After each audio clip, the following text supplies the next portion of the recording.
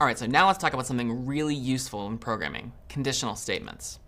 So conditional expressions allow your programs to make decisions and take different forks in the road, something I alluded to a little earlier, depending on the values of variables or based on what the user inputs at the program or at the command line, or if you have a prompt or something like that. C has a couple of different ways to express conditional expressions, which we also sometimes will call a conditional branch in your programs. And some of these are going to look pretty familiar to you from scratch, so we'll even pull them up side by side just so you can make that analogy in your head. So if is a pretty simple conditional. If you recall from scratch on the right here, you could fill in that hexagon with a Boolean expression, if mouse down, or if x is less than 10, or something like that. And then if x was less than 10, or if the mouse was in fact down, all of the code inside of the puzzle piece would execute, all the things that fit inside that C shape.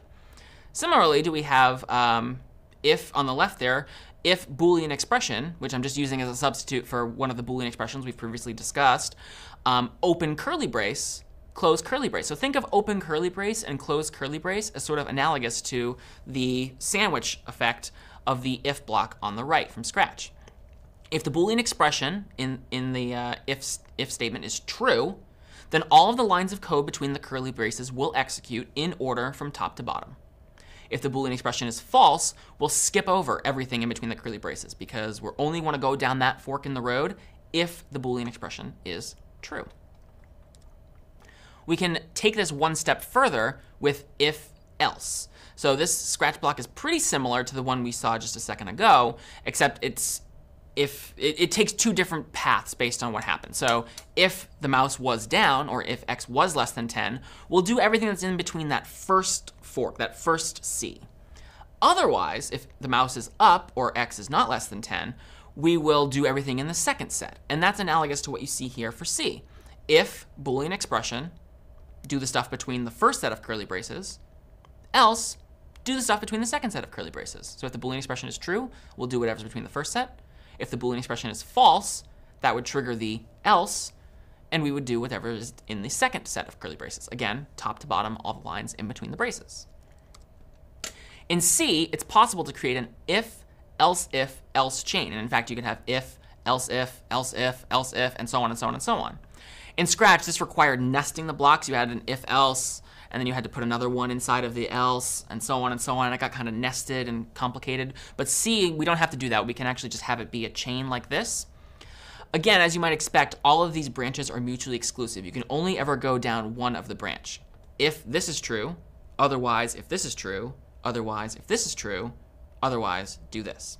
So all four of the branches in this example are mutually exclusive. It's an if, else chain. It is possible, though, and sometimes very useful, to create a chain of not mutually exclusive branches. In this example, only the third and fourth branches are mutually exclusive. It could be that you could satisfy the first condition, and you could satisfy the second condition, and you could satisfy the third condition, in which case you would go down the first branch, then you would go down the second branch, then you would go down the third branch. Or perhaps you satisfy the first condition and the second condition, but you don't satisfy the third condition. In this case, you go down the first branch and the second branch, and then the fourth branch.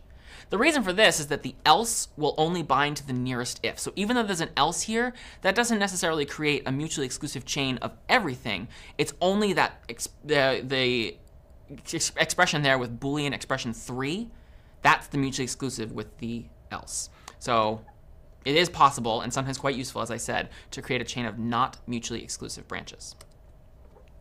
Let's take a look at a different kind of conditional, which you have not seen before in Scratch. There's something called the switch statement. The switch statement is kind of neat because it's a conditional statement that allows you to specify distinct cases instead of relying on Boolean expressions to make decisions for you. So for example, let's say that I have this program and I'm asking the user to provide input to me.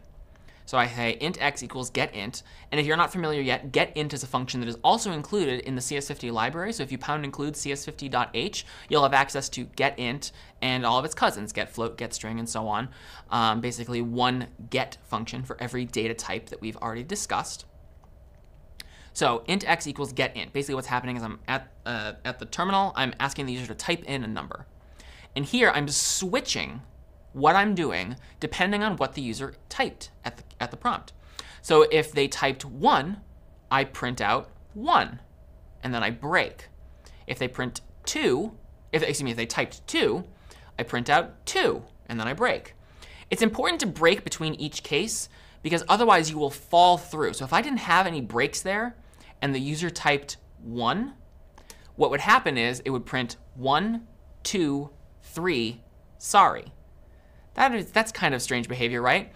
You might think so, but there are actually some cases where this could be a pretty useful thing. So here's another example of a switch statement where I omit the breaks, but I do it on purpose. So what happens here? Think for a second. You might even want to pause the video. What happens here if the user types 4? So I've asked the user for input, and they provide the value 4. What gets printed when I do that? On the previous slide, there were breaks between all of the cases, and so it would just print 4 and then stop. But in this case, it won't. What will happen is you will fall through each case. So in this case, I've organized my cases in such a way that if the user types 4, I will print 4, 3, 2, 1, blast off. And if they typed 5, I would start at 5 and do the same thing. And if they typed 1, I would just do 1, blast off.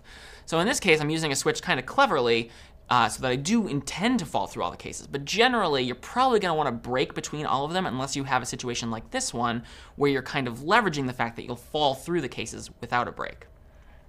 So that's the second of the major types of conditional statements, the last of which is question mark colon. So I have two snippets of C code here, one on the left and one on the right. The one on the left should probably be pretty familiar to you.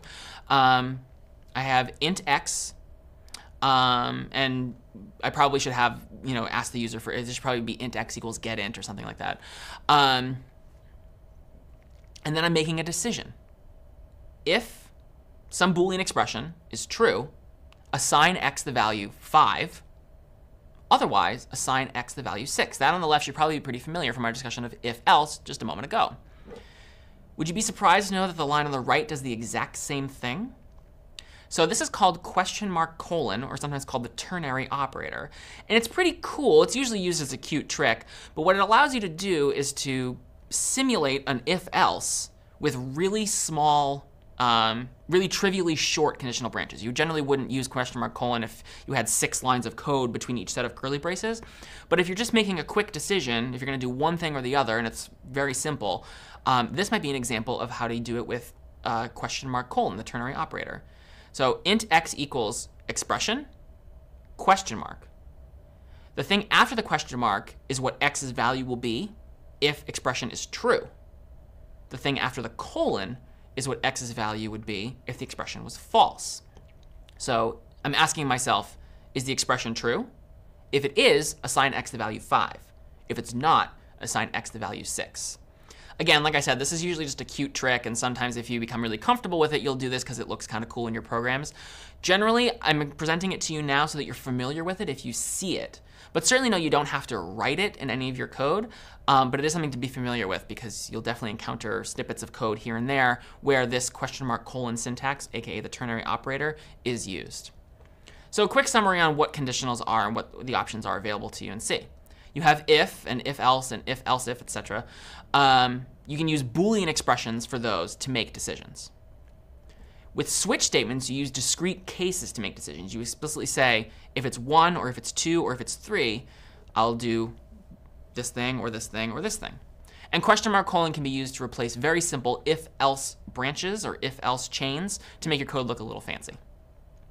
I'm Doug Lloyd, and this is CS50.